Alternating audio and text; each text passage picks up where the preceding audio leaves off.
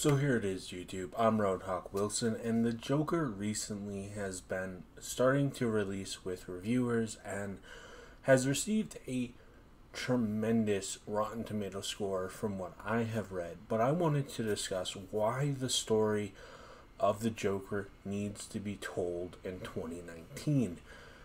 And a lot of that is because not only is the movie The Joker trying to attempt to create a humanity to a villain almost everyone in pop culture knows, we are also in a world that is seeming entirely fearful, one that doesn't seem to know where it wants to go, and ultimately the inspiration behind the movie The Joker can ultimately catapult us into a different idea of thinking, because the Joker himself is a being of anarchy, chaos, and ingenuity.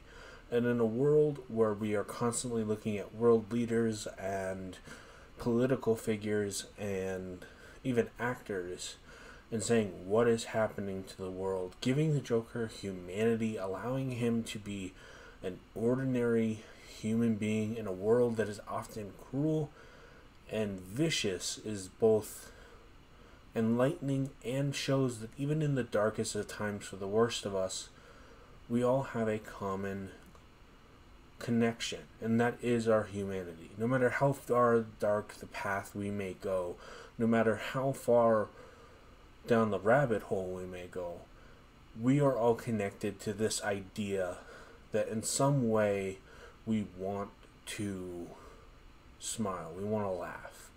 And while the idea of the Joker is to tell the story of the origin of a supervillain, someone who is going to cause great pain and great sorrow, the importance of the Joker, the importance of the story being told in this movie, is that even the best of us, even those of us who just simply wanted to bring hope, can descend into the darkness, but we don't have to. As the ultimate pathological and ultimate drive of the Joker has always been to see who he can bring down with him.